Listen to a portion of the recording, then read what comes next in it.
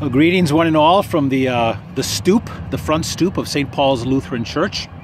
How strange it is, even in the afternoon where there should be some traffic zipping by, and I am alone, and I'm certainly the only one sitting on the stoop on anywhere here on Barr Street. But so thankful as we are for the live streaming of the services, that busy time. I know they have been viewed many, many times, which has been quite gratifying. I have been resting up since Holy Week. I've got plenty of naps in, but I know that as I read the comments, how homesick folks are for the church, which is our home. So I thought I'd make a couple of shorts here in different spots, bring you greetings from St. Paul's. I'm sitting here on the steps of the stoop and waving to passers-by now. There was one car, but you can see the spire going up. If your vision is great, you know it's exactly 214 feet up there and topped by that marvelous 7-foot tall golden cross, taller than any of us, except perhaps John Nordling. But and trying to avoid any possible bird droppings that may be around. I'm being very careful. But it puts me in mind of the psalmist lifting up his eyes. In Psalm 121, I will lift my eyes up into the hills, from whence cometh my help.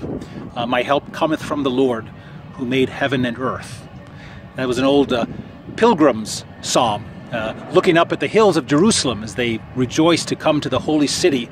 In fact, it's a great psalm for all of us when we are overwhelmed, to know as we lift up our eyes, whether it's the cross atop St. Paul's and that place where the gospel is proclaimed for us and our Lord comes with his gifts, the one who created the heavens and the earth, the one who sent his Son to die on that cross, making our way straight and our sins forgiven, and making our lives holy by his Holy Spirit, bringing us into his house, into his mansions. So I am missing you, as I hope you are missing me. And I thought I'd close with the rest of that psalm here, which gives us good words. There's another car. Very friendly people. Lots of people are waving. But our Lord will not let your foot be moved. He who keeps you will not slumber. Behold, he who keeps Israel will neither slumber nor sleep. The Lord is your keeper. The Lord is at your right hand. The sun shall not strike you by day, nor the moon by night. The Lord will keep you from all evil. He will keep your life. The Lord will keep your going out and your coming in from this time forth and forevermore. Oop. Passers-by with bad words. But glory be to the Father, to the Son, to the Holy Spirit, as it was in the beginning, is now, and will be forever.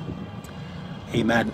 We pilgrims on a journey to our heavenly home, but we'll focus on our Lord, who oversees our journey here still, and pray that as we trust in his vigilant love, he preserves us in order to bring us home. God bless you, and we'll see you next time.